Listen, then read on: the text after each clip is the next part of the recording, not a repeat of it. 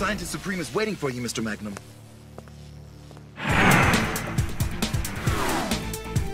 Brody, are you getting this? That must be Magnum with the two beekeepers. They're taking him to AIM. This is what we've been waiting for. All I have to do is follow him. Wait. Where's the panther?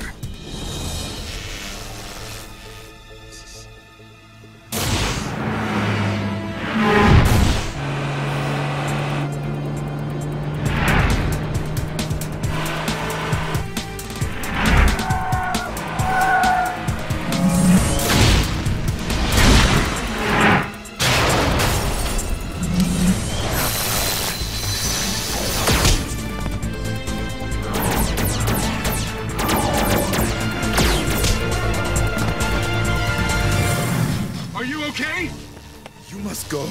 You must get away from me. The vibranium on my uniform. It is going to explode. Warning. Destructive kinetic energy release imminent. The metal, it's become unstable. Leave. Now! Wait! The vibranium, it absorbs kinetic energy, but it has to release it too, right? Yes, but... So release the energy kinetically before it explodes. You can physically siphon off the energy and stabilize it. How? Try hitting something.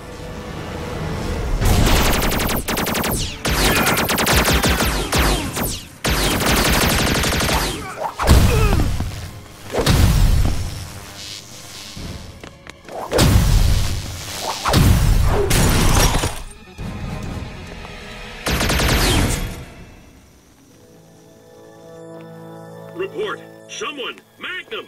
Where is the vibranium?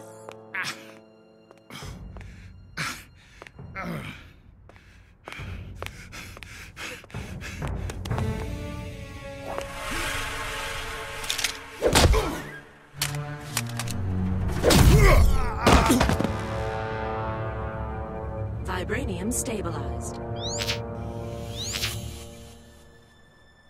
So tempting. But death is too easy for you.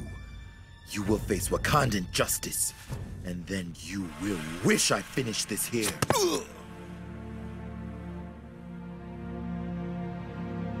No, the sacred ore. Where? Looking for something? Magnum carried the stolen vibranium with him. If AIM has it now, I have failed. I am not worthy of Wakanda's crown or this uniform. Losing the vibranium, asking for help, it has brought dishonor to the mantle of the Panther. When I asked you if you were looking for something, I actually meant, are you looking for this? Look, I know what you're going through. You know nothing! I know what it means to lose a father, to have to take on his responsibilities. Trust me, I know. But I also know that I couldn't have done it without friends. You don't have to go through this alone, T'Challa. I am not a child any longer. I am a king, and a king cannot ask for help. You didn't ask for my help. You were just in my way.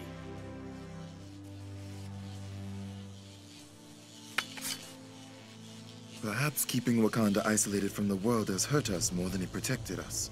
Perhaps had Wakanda called for help, my father would not have perished in the attack. Perhaps this king needs to change the way Wakanda thinks about outsiders. Do not get excited, Stark. I said perhaps.